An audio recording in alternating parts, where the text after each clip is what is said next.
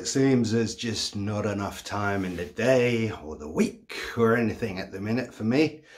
Yeah, just on the 24-hour transition between day and night shift. So just gonna get some training in because I haven't trained for a week. All I'm doing is getting one session a week at the minute because it's well, because I don't have the time. I'm doing sort of 12-hour shifts with travel time on top. You know, it doesn't leave much time to do anything else. But, you know, at least once a week. I'm still walking 10 miles a day on average. So really good list cardio. Yeah, really good list cardio. Low intensity, steady state cardio. And again, it really is. It's slowly pulling the fat off, that's for sure. So today we're just going to do 25 minutes on the bike, all upper body. You've seen it before. Skip this part of the video if you want. But yeah, that's it. So yeah, just not much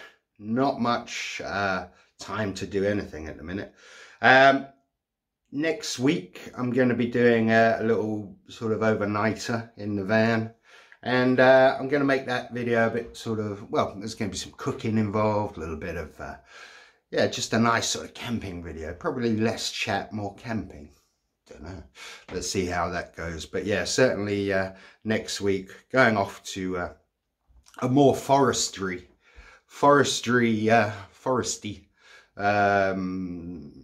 scenario where we're going to be out in the forest.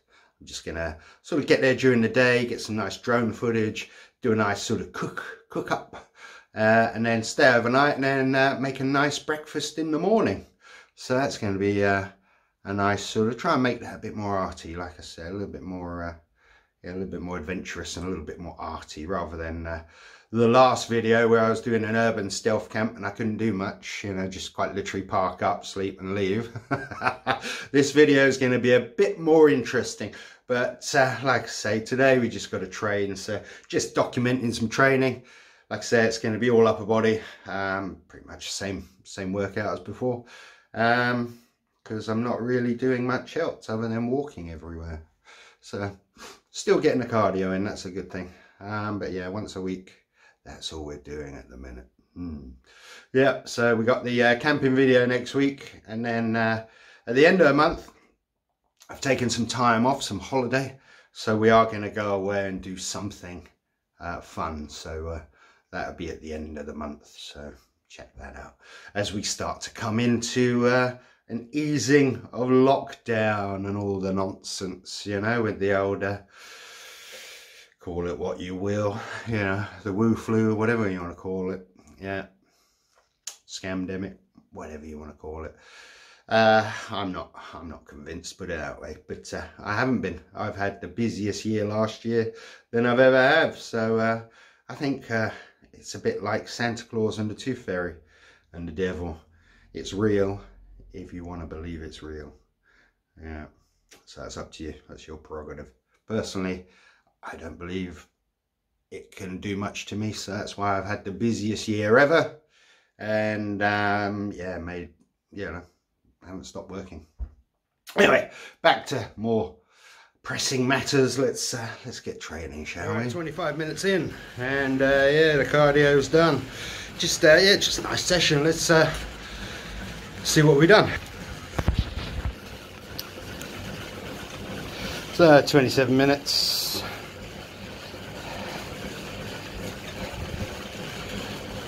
20 kilometers per hour is the current speed.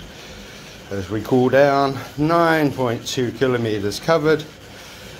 Calories burned 140. Just come out to 140. Here it is. And odometer on the bike now is 974.9. So you can see there's no lies here. There's no deception. You know, there's no faking, as some YouTube celeries do. You know, they like to fake everything, don't they? Use fake weights, pretend they're taller than they are, pretend they're lighter than they are. What's the point, really? What's the point? I mean, it's fine, you can continue that deception if you never leave your house. But for normal people who do have a life, you know, you might bump into someone. You told him you're 6 foot and you know, ripped and, you know, bigger than Ryback, then they meet you and you're 4'5" and round, plump, like a Christmas pudding.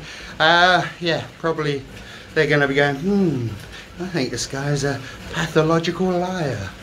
Anyway, so no lies here, there's no point. My mother taught me that. If you're going to lie, you need a good memory, and I just can't be arsed remembering the lies, so I gave up lying years ago. Yeah, silliness. Anyway, let's crack on. Chest. Chest, shoulders, arms, abs.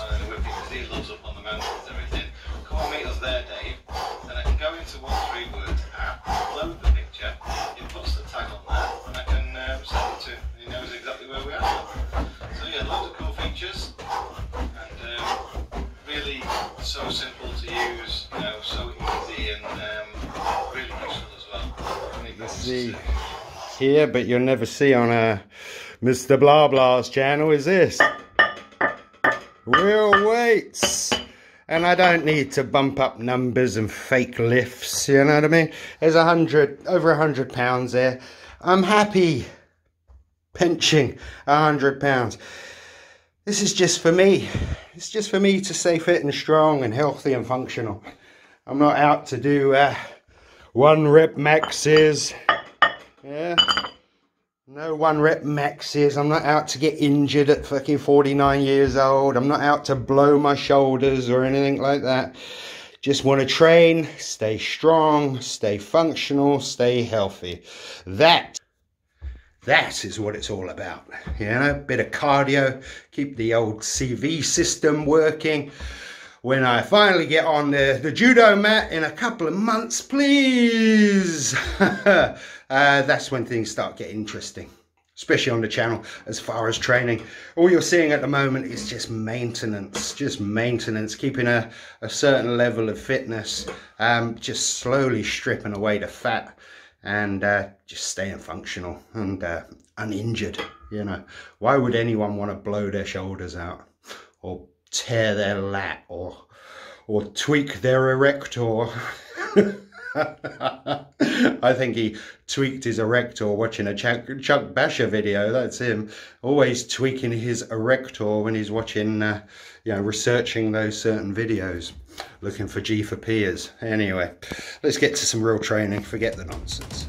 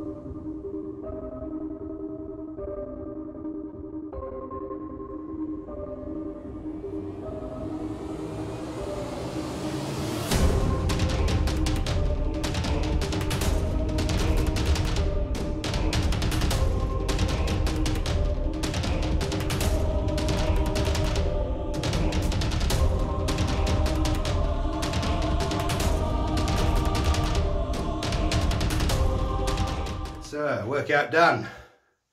Don't know what the time is. It's only half 12 in the afternoon. So I've got a few things to do. Looks like it's just started raining. Wonderful. So yeah, got a few things to do. Got to stop the van up because I always keep the van semi-prepped. Always keep the van semi-prepped, you know. So I got a base amount of food and clothes in there, water, fresh water on board and all that stuff. So at any time I could just take off in the van, you know, and be sufficient, you know, until I restocked elsewhere. But it is semi-stocked at all times, you know, with, like I say, a base amount of food and water, protein bars, and just yeah, all sorts of little things to be able to get you through, say, 2 days. And then you'd have to forage for food or just go to the local store. But yeah, so I've got to restock the van up and then start my night shift. So it's going to be a long day. I've been awake since 7 AM. I'm going to be awake until 7 AM. So 24-hour day for me today. First one back. First night shift's always a bit shitty. It always wrecks everyone.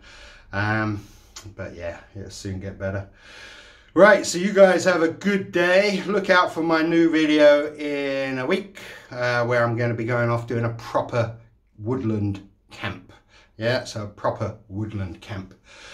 Do keep an eye out for that, and I have got a few extra bits. You may have seen them on may have seen them on my Instagram account. I bought myself a little toasty maker. That's a Ridge Monkey. Yeah.